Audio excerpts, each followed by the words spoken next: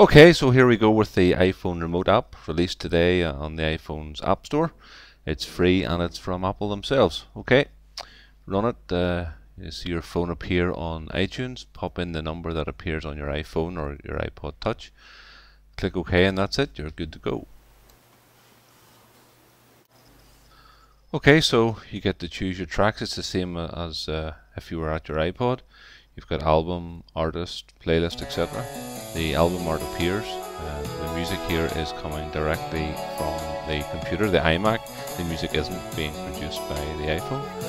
So as you can see, there's a tiny delay before the cover art appears, but all in all, it's pretty good.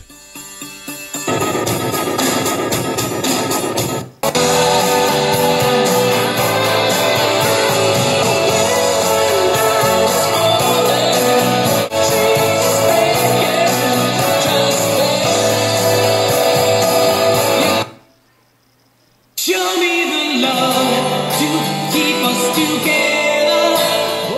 And of course, as well as controlling all your music on iTunes, you can use your iPhone or your iPod Touch to control your Apple TV.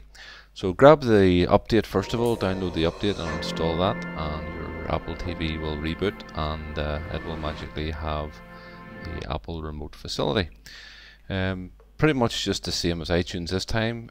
Into the remote setup here, there's the update software menu item, but go into remotes this time and feed in the number that appears on your iPhone.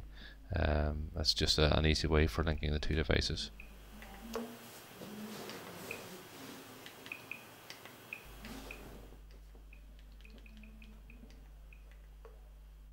Done. So simple as that really, and now your iPhone is controlling your telly. There we go. That's a fantastic podcast that everyone should be watching. You've got play, pause, skip back, skip forward. Kind of groovy. There you go. So if you haven't got an iPhone, what are you waiting for?